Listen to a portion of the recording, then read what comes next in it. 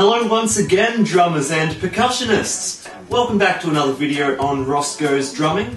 Last video, which was far too long ago now, I haven't been able to make videos just because of renovations going on next door. There's been drills going into walls.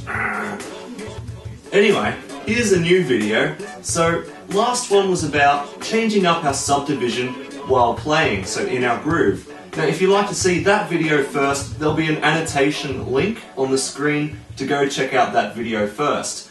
But now, we're going to do something similar, but using some triplet subdivisions. So we're going to start off with the basic pattern, and on beat 4, that's our second snare stroke in this pattern, we're going to break into a 16th note triplet, which will then bring us back around to loop back into beat 1 of the next bar. Sounds more complicated than it is. Here we go.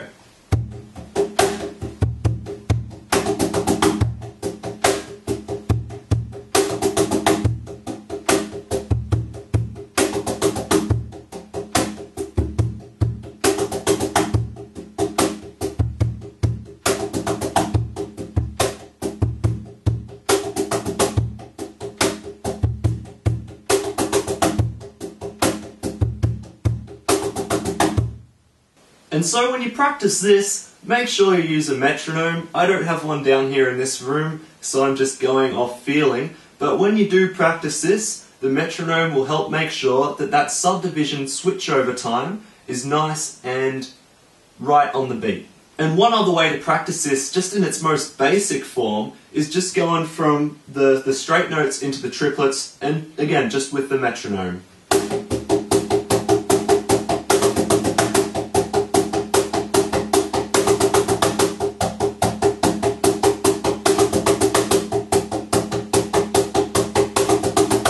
Now let's work on those triplets at the end and start making them sound a little bit more interesting. So one way to do this is to spread out the different strokes between snare and bass. I'll show you how that sounds.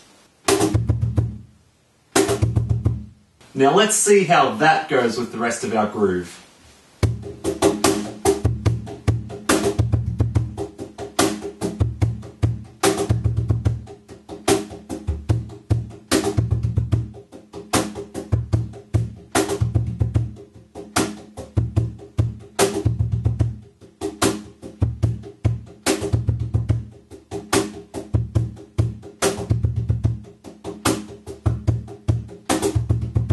I think I'll make a couple of changes. The last stroke of our group of 6 triplets, I'm going to change to a snare, and then at the start of the groove, our second 16th note is also going to be a snare.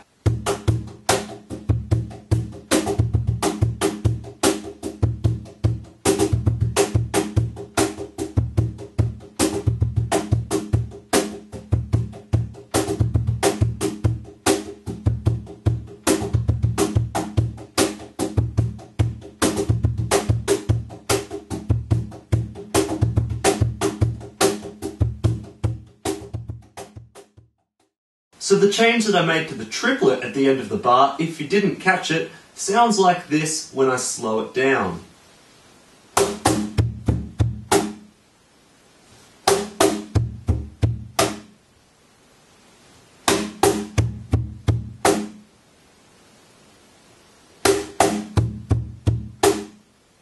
So now, let's just have a bit of a play with that, putting in that subdivision break at different places in the groove.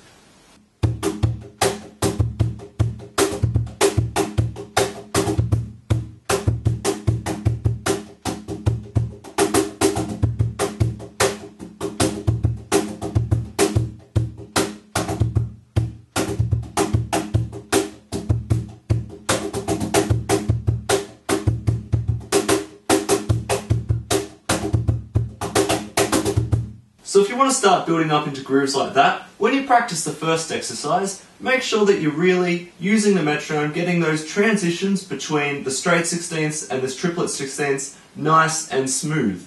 And that's where we'll leave it for this video. I do hope you enjoyed it, and if you did, give it a like, leave a comment, let me know what you thought. And if you're new to the channel and you want to see more videos like this in the future, you can always subscribe to the channel, and then you'll know as soon as I put out the new videos, you'll be there and you can watch it.